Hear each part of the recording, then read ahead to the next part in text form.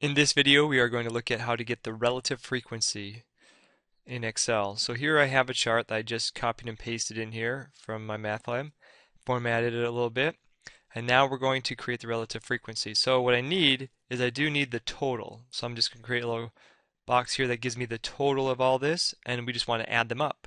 So we have a function for that. That's the sum function. So sum, and then highlight all these, and there we go. We have the sum. Then I'll center it.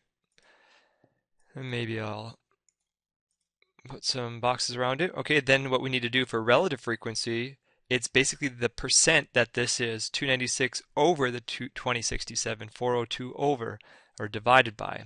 So that's what these boxes are going to be. It's going to be this box here divided by this box here. But we want this box to stay.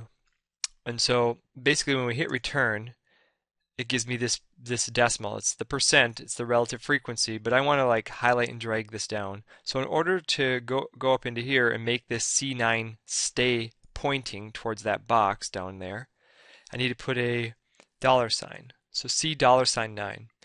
Now what that does is when I click the corner here and drag down,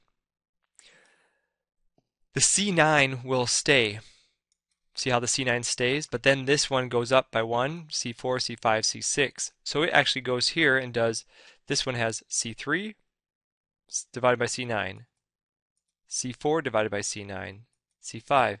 So it moves down the list as I drag down, and then the C9 stayed. Had I not had that dollar sign bar there, it would have went down. It would have kept going down. That keeps it from going down. All right, so there's my relative frequencies, and then basically we see in my math lab how many decimal places does it want. Well, I highlight them all and say go to Format Cells and Number. So basically you change however many decimal places you want, 4 decimal places maybe, or 5. I'll do 4 here. Click OK. Now they're all at 4, and I'll just center it. So there we go. That's my relative frequency. Of course, if you want them in percentage terms, that number you can write into percent too under the format table. Okay, hopefully that helps